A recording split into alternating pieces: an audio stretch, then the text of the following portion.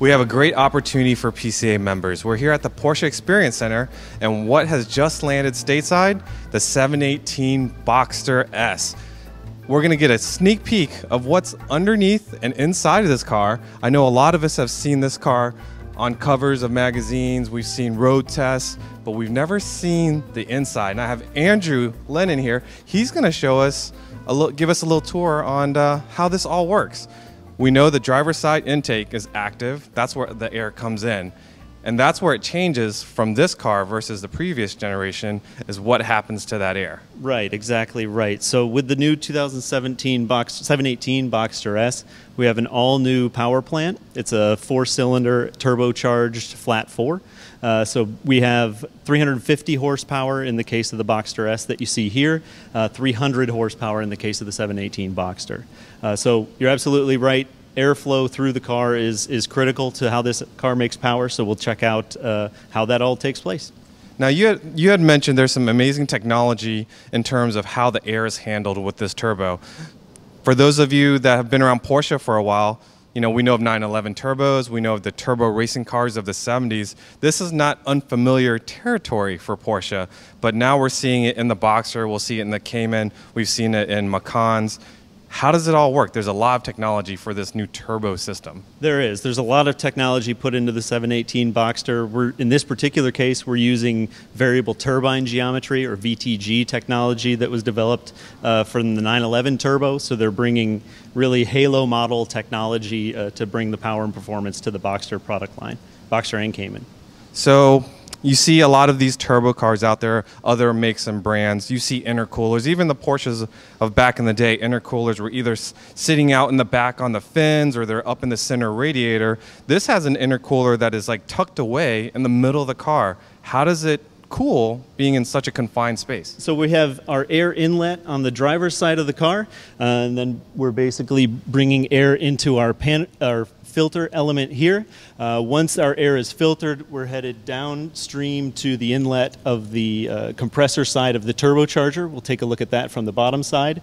Once the air is pressurized, comes back up, runs through our intercooler, and then is ducted in through our throttle body, electronically controlled throttle body, as it's been for a number of years. And then we have our intake manifold nestled below that, so we have equal air distribution to all 4 cylinders. And then we'll take a look at the bottom side and check out the camshaft control and everything else that's happening on the exhaust side. All right, someone hit the switch. Let's get this car up.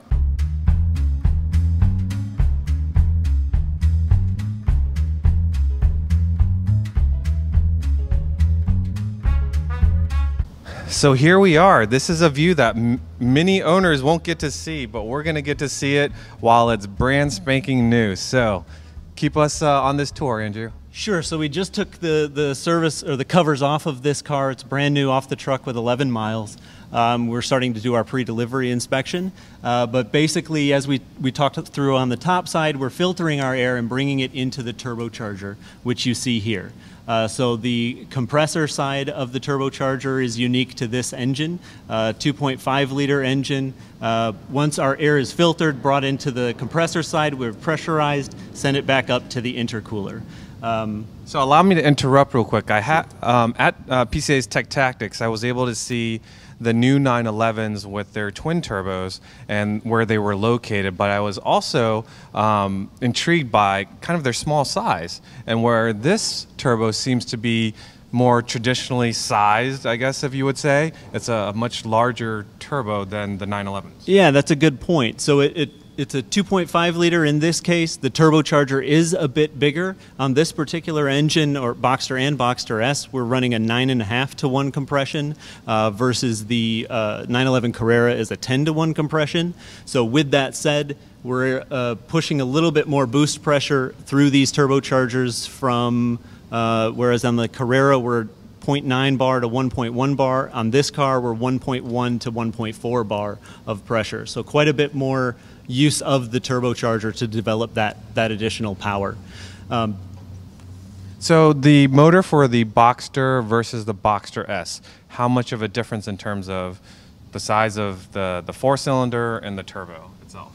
Sure. So the Turbo is completely different between the two variants. For one, it's a bit smaller turbocharger on the 718 Boxster, but the big news is on the Boxster S, Cayman S, it's a variable turbine geometry. It's a VTG turbocharger, so that's unique to the S models and really helps develop that torque. We have maximum torque, 309 pound-feet of torque in the S models from about 1900 RPM up. So it's able to develop that power quite low. That's staggering because not too long ago, 911s had just crossed that 300 horsepower threshold, and now we're talking Boxsters and Caymans at 350. Yeah. That's amazing. Yeah, seat of the pants, you'll definitely feel the torque the first time you drive the car. All right, so let's keep going down the path. So from our turbocharger outlet, we have our catalyst here, of course, is different between 718 and 718S models. We then have our single exhaust flow, which wraps around and then takes a trip up and over our drive shaft and suspension components. So from there, you can basically see our disconnect points on both the driver and passenger side. And then we have finishing the exhaust tract back to the mufflers where we share a resonance tube to develop the correct note that we want for this particular car. It definitely still needs to sound like a Porsche, and then out the tailpipes. In this particular case, this Boxster 718 Boxster S does not have sport exhaust. Were it to have sport exhaust, we would have a slightly smaller, reduced overall size muffler units on each side, and we would have a throttle valve or a butterfly valve, if you will, here on the passenger side to basically close and open off a second tract for the exhaust gases to flow. Now you bring up a very interesting point. Obviously people look at the stats of the car, the power, the torque, but you mentioned the sound. Most people know that a normally aspirated car versus a turbo car can sound vastly different, but Porsche has taken the time to make sure that we still get the exhaust tone that we expect out of a Porsche. Definitely. It's a tremendous part of the development process to be sure that what's coming out the tailpipe and what the driver is hearing is the sound that we want. And that's definitely the case in this car. There are a number of changes there are a number of tweaks made to this particular exhaust system developed for this engine. For example, being that it's a 4-cylinder, we have 2 cylinders on each side, our exhaust manifolds, and you can see here that the exhaust manifold path is unequal length between the driver's and passenger's side. That's partially for packaging of the turbocharger, but also by design. So with this newfound power in the Boxsters and the Caymans, you have to have the rest of the car keep up in terms of chassis tuning, suspension, and brakes. So how has that changed for this new model? So with the additional power, as you said, we have a little bit reinforced brake system on both the 718 Boxster and Boxster S. We have revised chassis tuning all the way around to cope with that additional power and performance. So a nice option on the new Boxster S and Cayman S is our Passim Sport suspension, where we're 20 millimeter ride height reduced from the standard vehicle, similar to our previous generation Boxster S Sport suspension X73 that we fitted to Boxster Spider, for example.